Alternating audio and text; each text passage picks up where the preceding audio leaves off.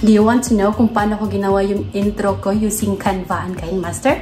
Then continue on watching. But before we start, please do not forget to give this video a thumbs up, subscribe to my channel, click the notification bell para kung may bagong video ako, kayo ang unang makakita. Let's start! First po natin gagawin is pupunta tayo sa website ng Canva, canva.com, at ito po yung homepage nila. And ito po yung mga design ko na ginawa ko noon. Yan. And ito po yung intro na ginawa ko dito sa Canva. As you can see, layer by layer ko siyang ginawa. And gagawa din tayo ng sample today.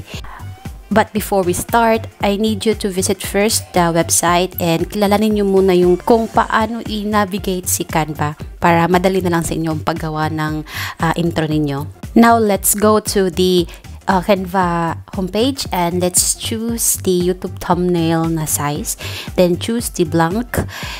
And then there you can see, you can change the background, you can, upload photo, and you can also search the number of the color that you want for your Canva. For this intro, I'm gonna make wild and sweet theme. So I'm gonna choose first a pink color. If satisfied ka na sa color na pinili mo, pwede na tayong mag-choose ng kung anong fonts ang gusto mo for your intro. As you can see, ang dami nyo pong mapagpipilian na fonts.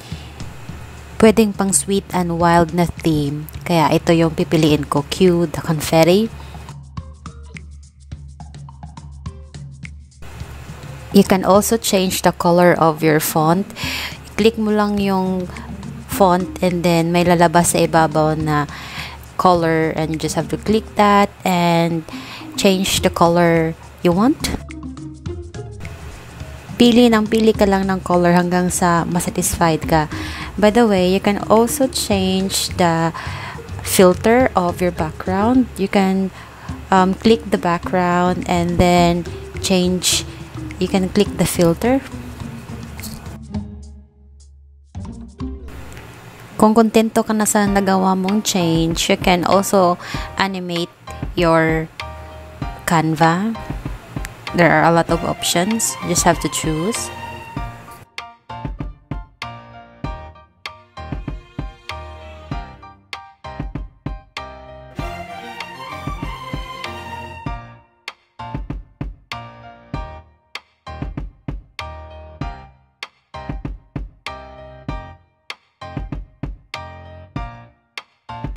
I want to add some spice to my canvas, so we're gonna add animated icons. You just have to click the icon and search what icon you want to add for your intro. Here I want to add confetti. I like this confetti, so we're gonna add this.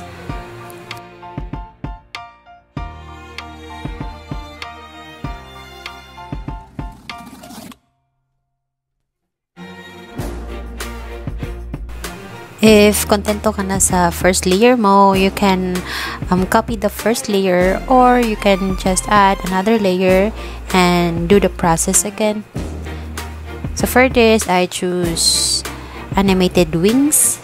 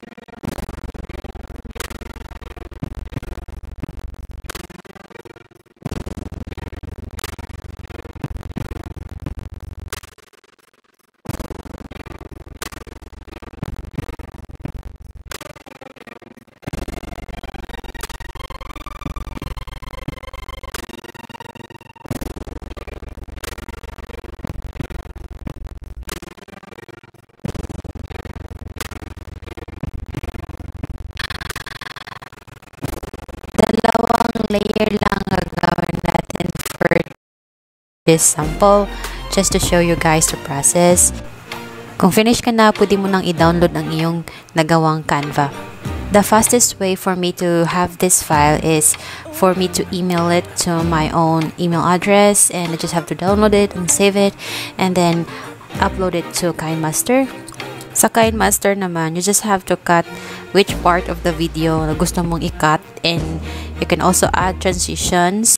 Para sa gagawin nating sample intro, mag-a-add lang ako ng sound effects and music, and I'm gonna show you how.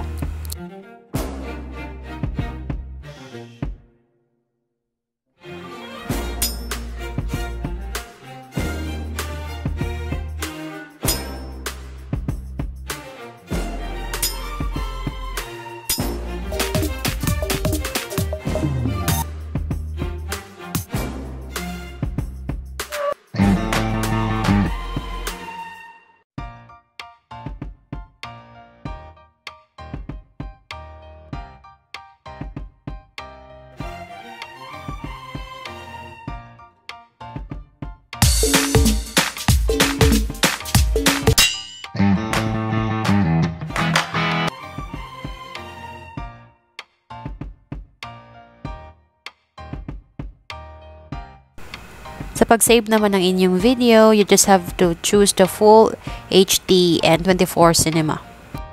Now, tingnan natin ang finished product.